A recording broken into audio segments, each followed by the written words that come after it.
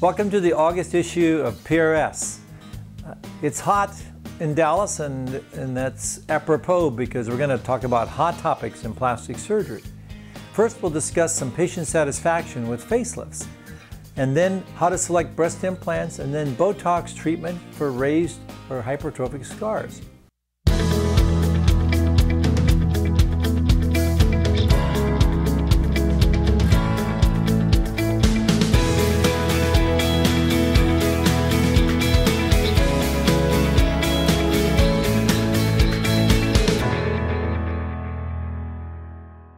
Our first hot topic aims to find out what facelift patients think about their results using a validated questionnaire called the FaceQ.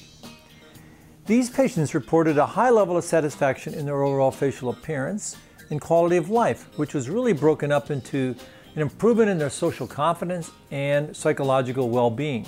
Makes sense. These patients reported an extremely high satisfaction with their decision to have the procedure and were most satisfied with the appearance of the improvement in their nasolabial folds, their cheek appearance, their lower face and jawline. On average, the patients reported that they felt like it took at least 7 years off of their face. Fascinating results. According to the American Society of Plastic Surgeons, there are over 250,000 breast implants performed in the United States alone. This was from 2014.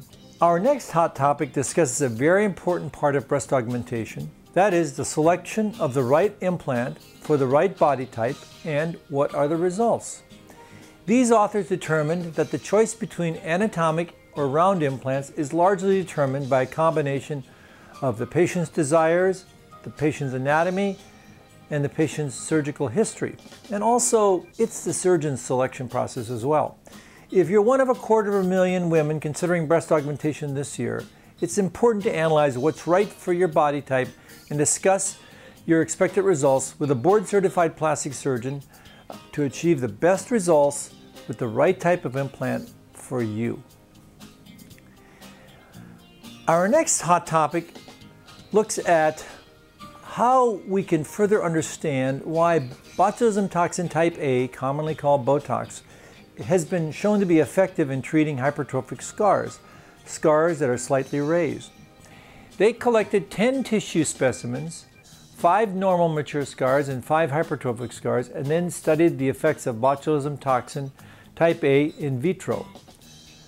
From their tests, they confirmed that this injectable can positively treat raised scars because it directly inhibits what is called a fibroblast to myofibroblast differentiation, which is responsible for the inflammatory process in your body.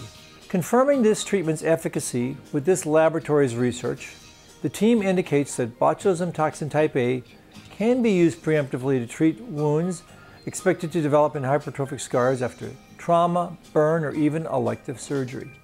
Fascinating study. These very unique and different hot topic articles demonstrate the range and versatility that is in PRS. From the clinic to the operating room, from the research lab to everyday plastic surgery. Go and see the world's best peer-reviewed literature in plastic and reconstructive surgery in PRS. Look at our YouTube channel, visit prsjournal.com, prsglobalopen.com, and then for more information about all of these fascinating topics, please visit plasticsurgery.org to make sure you find a board-certified plastic surgeon in your area that has the expertise to give you the best results and the most safe outcome. Have a great summer.